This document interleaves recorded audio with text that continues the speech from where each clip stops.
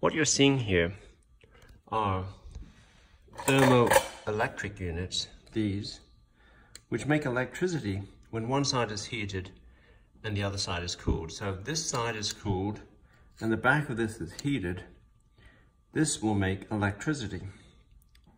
Now these ones, these TEC 12706 modules are better for cooling down. So if you put electricity into them, this side becomes cold and the back of them becomes hot.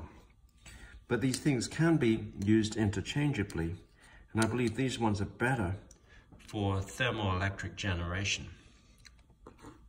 Now let me tell you how I'm going to do this. I have a large heatsink that I got out of a computer power supply right here, and I have one side of a computer power supply case that I've cut it open, and I'm going to use this as my heating element. So let's begin our project. In order to do this properly, we're going to need to use plenty of thermal paste so we get good thermal coupling between the modules, the heat sinks, and the heating portion, which is this portion.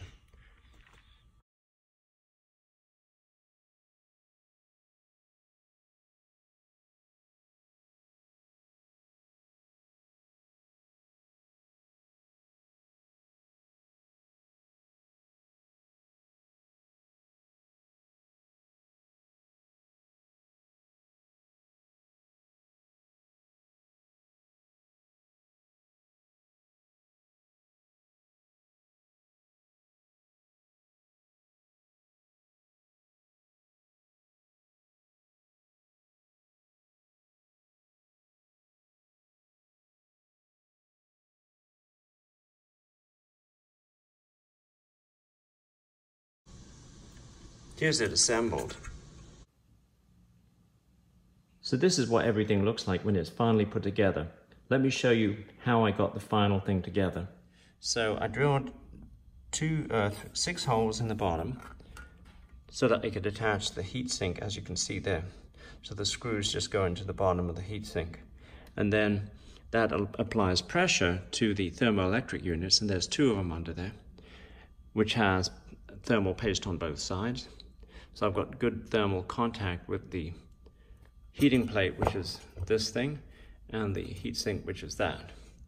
The output of the thermoelectric modules, I joined it together, so I have series outputs. So I took 2 of the wires, the plus and the negative, and joined them together.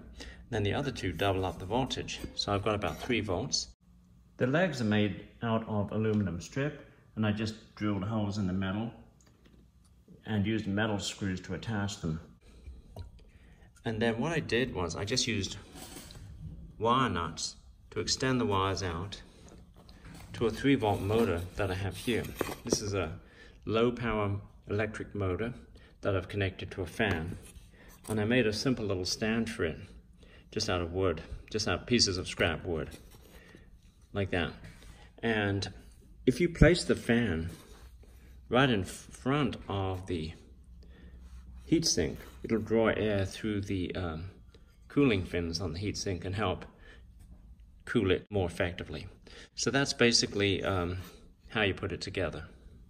Here's it with the motor disconnected, the candle running, and I'm just measuring what voltage I'm getting.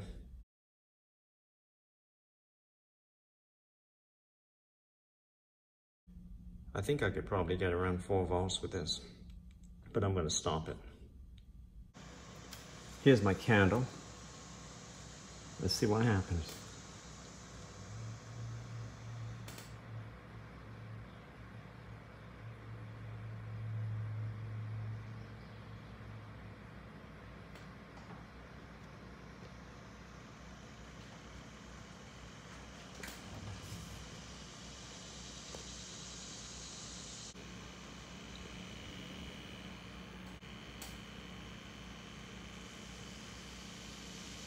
So there you go.